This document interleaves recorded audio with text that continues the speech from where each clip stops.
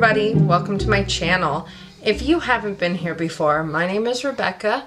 I otherwise go by Solvoluntaria here on the internet world. It's my spiritual witch name. And I'd like to thank you for joining me today for another Witch Wednesday. Right now, it is 6:30 in the evening on Sunday, January 19th, as I am filming this.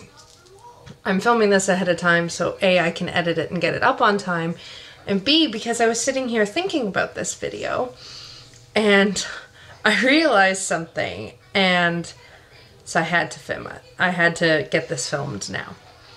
This video is all about the sun and moon themes in my life, and in it I'm also going to show you my altar, my main altar setup that I have, which kind of got this story started. Just recently, as you would have heard in some of my other videos about tarot, I will link up in the cards a couple of those videos, so please go ahead and give those a click and check them out.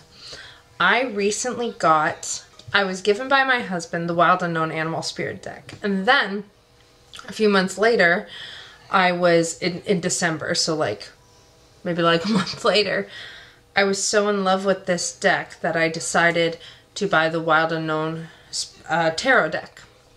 And when I got them, I was sitting down here at my desk, and I went, yes, now is the time that I need to set up my sun and moon altar. I hadn't been super feeling my altar setup, and I mean, to be honest, I'm still not doing a lot of altar work yet. I'm figuring things out, but I really wanted to set up a new altar, and I was like, oh my god, I have these decks. They are the light and dark of each other, and they're so connected. I decided I had to set up my sun and moon deck, and when I started to set it up is when I really realized all of these themes. Now, my battery is flashing at me, so I'm going to go ahead and I'm going to switch over to my phone to show you some of the rest of the stuff. See you in a minute. As soon as I decided it was time to set up my sun and moon altar, I started thinking about it, and it became very obvious how much sun and moon imagery I have around. Now I realize the sun and moon are huge for a lot of people because they're our two biggest planets. Are our two most well-known planets, most influential. It just feels like there's extra lessons there for me.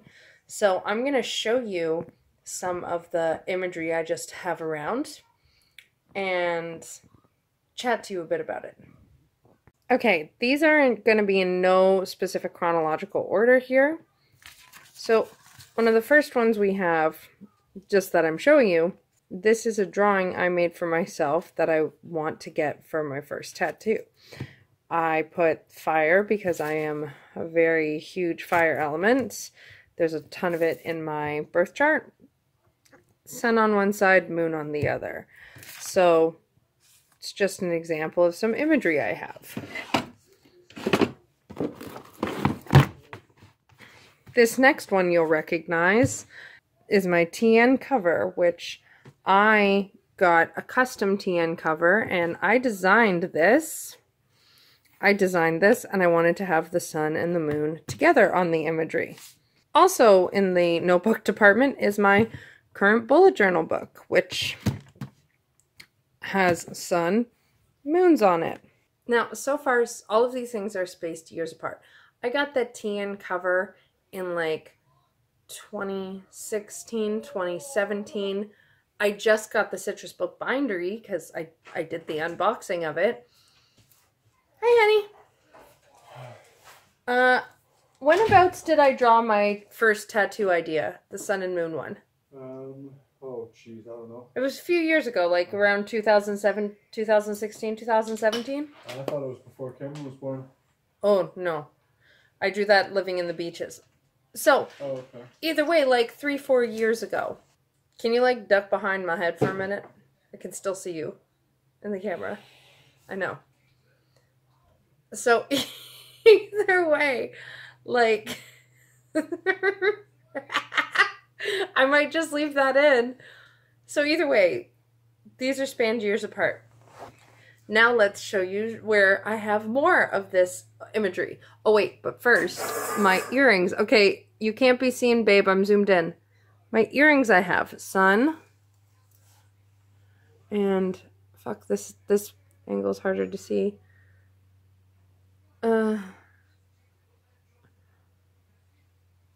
Moon. I got those earrings. I got those earrings years ago. Again, sorry, about like 3-ish years ago at a fair. So, again, years spanned apart. Okay, up here on my wall, we have one of my paintings. Again, about 3 years ago, I painted this. So, I wrote air above me, earth below me, fire within me. Of all the imagery I could have used for that, I put the sun and the moon. Now, the most prevalent imagery of it and where it got really weird is this collection behind me. This is where my altar is. I'm in my bedroom, and at the foot of our bed, we have this little like space that's unused, and it's my altar space. So you can see. So I'm gonna flip you around once more, and I'm going to show you, and this is where I really started to realize, because I found this while I was setting up this very altar setup. Okay, so at the top, that mirror, again, around about the 3 years ago mark, I found that mirror randomly at a garage sale. It had a chunk that had fallen out that I glued back in. It was like a dark blackish color. I recently painted it silver. So I found that mirror. And I wanted a sun mirror to go with it, but I found like a cheap idea of it, a cheap sun symbol mirror from the dollar store. And then about a year ago, I was in Value Village and I found that. And if you look on this sun mirror, it's got freaking moons and stars right on it. So within the sun, there's sun and moon. So I got those mirrors about 3 years apart, or about 2 years apart, and they ended up here on my sun and moon altar. Down here, we have the Animal Spirit deck and the Wild Unknown deck, which is what spawned me to starting this altar setup. I had thought about doing a sun and moon altar setup close to a year ago, and then I never got around to it. And then when I bought this and I saw how much it reflected that, and I was like, oh my god, it's like the light and the dark, like the moon and the sun. I was like, okay, now I have to set this up, and they can put it on it, and it just sparked under me. I've also got this, I've just got this box here, my cauldron. Here, we have a ton of stones. I got all of these moon stones at separate times. One set of them I got, I believe it was, oh, nope, not that one. One set of them, it was this one. It was this one and this sunstone. This was the first time I'd thought to have a sun and moon altar. I got these together in a surprise egg from the New Age store nearby my house, or in my area, that was like, oh, this is sun and moon, and it's about balance.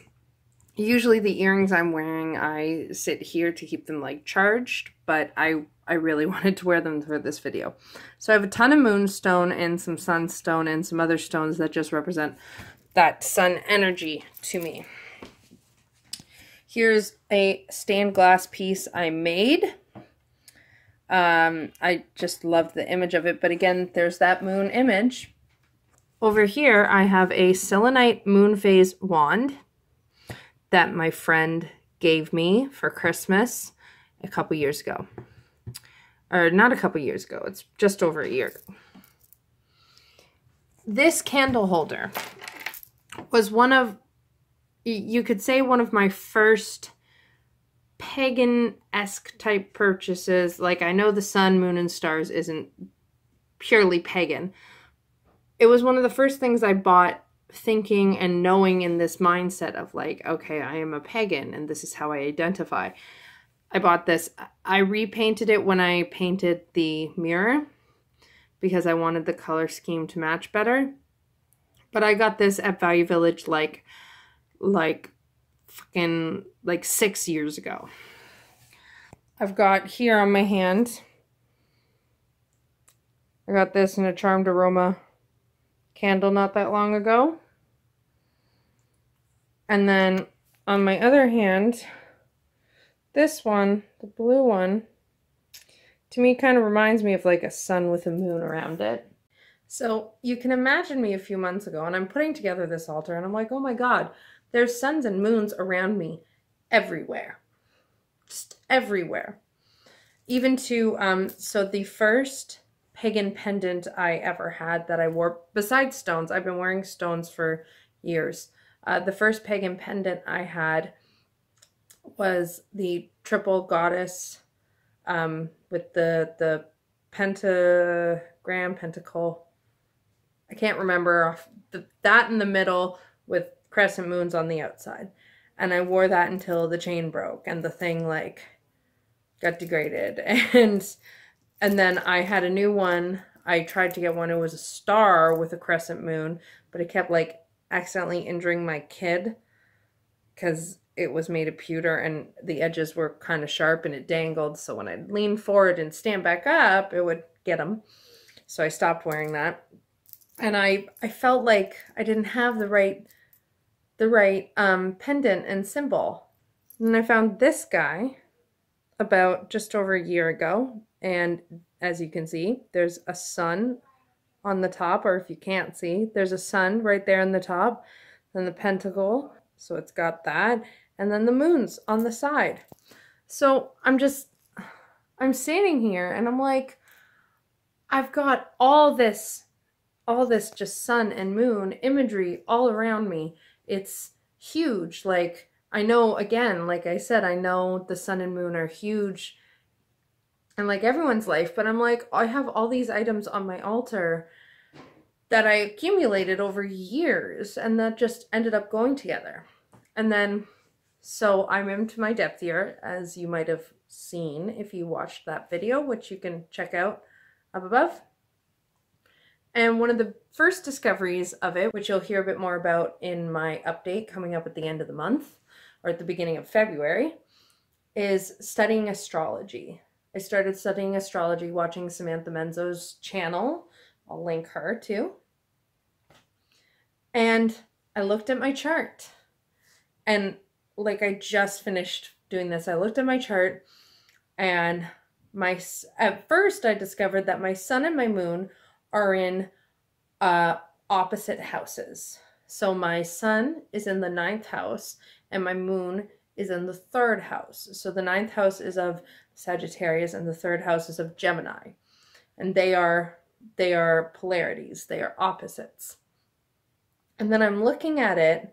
I just restarted going through Samantha Menzo's videos, making more detailed notes. And my sun is in Aries. I'm in Aries. And my moon is in Libra. And Libra, I'd forgotten when I first made the video. Libra and Aries are also a polarity, an opposite. And Libra is all about balancing. And I'm like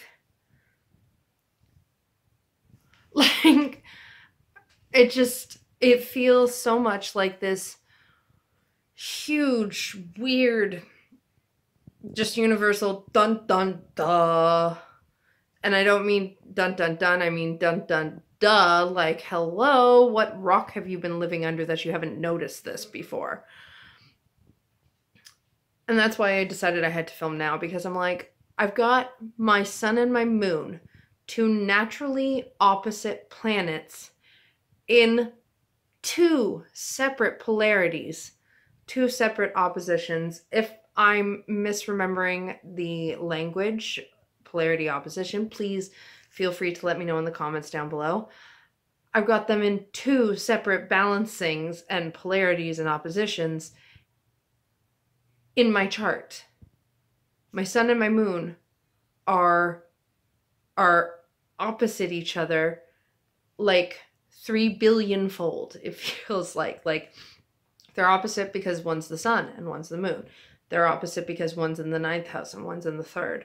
They're opposite because one's in Aries and one's in Libra. And oh wait, Libra's all about balance and I suck at balance.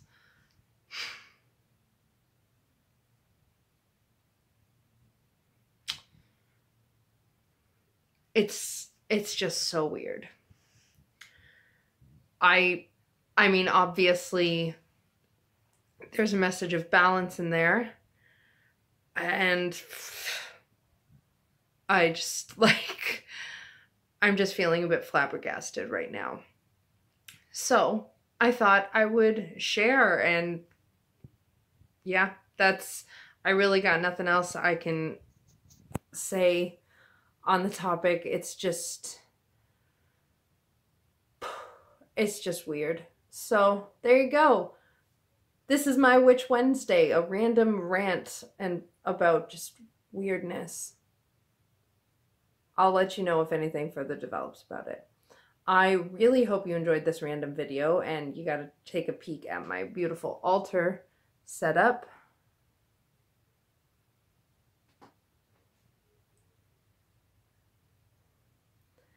And if you have any comments or questions, leave them down below in the comments section, because duh. And I will be back on Saturday with my bullet journal setup video for the month of February. That's the plan. Yeah.